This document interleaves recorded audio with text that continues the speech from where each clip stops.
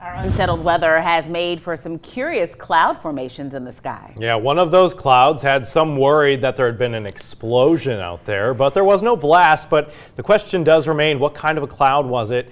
Storm Track 15 meteorologist Michael Crowley has the answer in tonight's Good Question.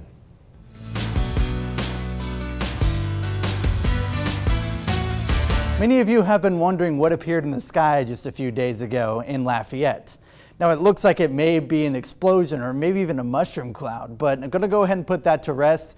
This is not anything to do with war or any explosion, something like that. Instead, it's just a collapsing thunderstorm. It's a very odd shape, something you don't usually see up in the sky. We're going to break down the pieces of this and when this actually occurs. So here's the classic anvil of a cumulonimbus or a thunderstorm at its full potential, and it's a little bit of a fragment of what it used to be. Here's that rain shaft, very not impressive down towards the surface, and that's because it's nearing the end of its life cycle. Here are the 3 stages of thunderstorm development. So at the very beginning, we have something called a towering cumulus. We all know cumulus clouds are those happy little puffy clouds out in the sky. Usually means very fair weather.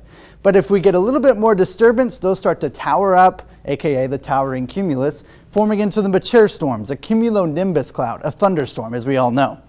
But after that, once that storm tears itself apart with that updraft, instead the downdraft starts to win that battle, and now it's starting to collapse. It evaporates everything below it. This is exactly what the other picture looks like. I'm actually going to pull up that picture once again. You see the anvil, and the bottom portion is completely gone, and right here you have the anvil, and it's completely gone below that. So that storm used to be quite strong. This was actually down near Pecan Island, Intracoastal City area. Very impressive storm, but once we actually see the anvil is the only thing left of that cloud, usually means that we're getting to the end of the day and it's starting to weaken.